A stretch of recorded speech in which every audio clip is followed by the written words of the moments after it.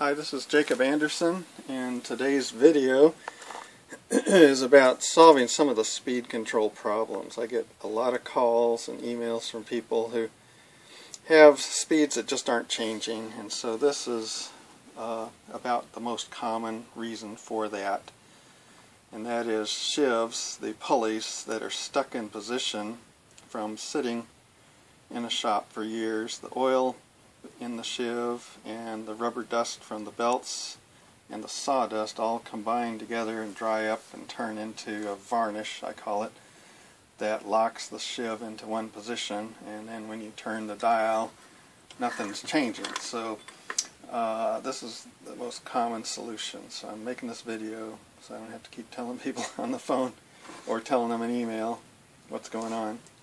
So your headstock will be together. I have it separated already, but what you do is put the headstock into your drill press mode, and that way both of the shafts are going up and down. And then of course you want to take the belt cover off. Then you need a good penetrating oil, not just oil and not WD-40, but a penetrating oil. It'll say penetrating oil right on the can. And then you need to squirt it between the sheave halves. So I'm going to squirt in there, rotate, and I'm also going to continue rotating until this little hole is visible, and squirt some in there as well. This belt will still be in position unless you've taken the motor off, so from below is the best position to be able to get to the shaft. And that penetrating oil will soak down with gravity. You might have to let it soak all night. On the motor half, it's a little different.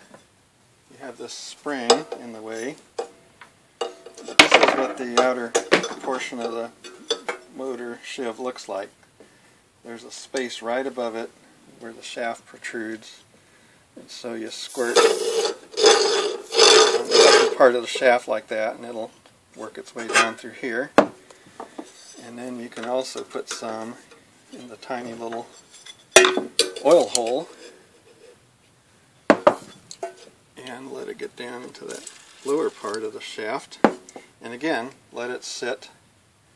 If you can get into this area here, you can squirt in there too, just like I did above. So I would say let it sit for a few hours anyway, maybe overnight. Let the penetrating oil get in there, dissolve that varnish. And if you're able to, you can try changing your speeds. Try seeing if it moves. When you change your speeds, you should see this sheave change position with the speed control. So you can do that while you're rotating the shaft by hand if you want. So anyway, once the penetrating oil has loosened up, then it'll move correctly again here and here. But there's instances where even that doesn't work, so here's how to take care of it in a more mechanical fashion.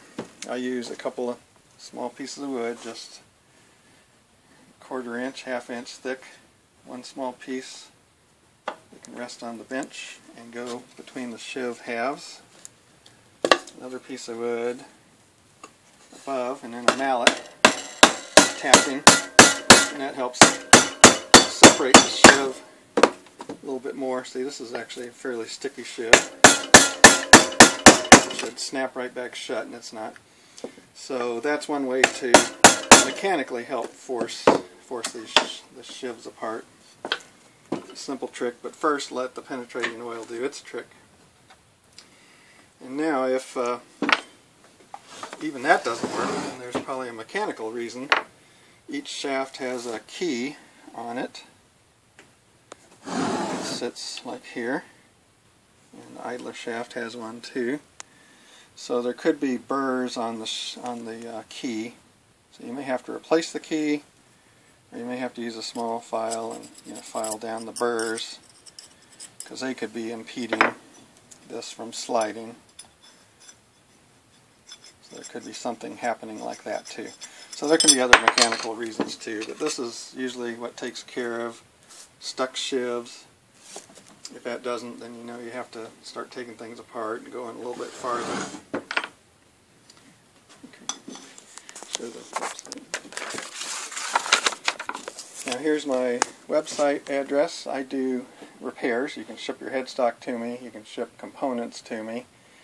Through my website you'll see parts that I sell, services, some instructional materials like my DVDs and my troubleshooting guide. So go to my website and take a good look at that. There's tons of information there. There's also links to my other 10 YouTube videos that I currently have helping solve various small problems. Alright, I hope that helped you. Thank you.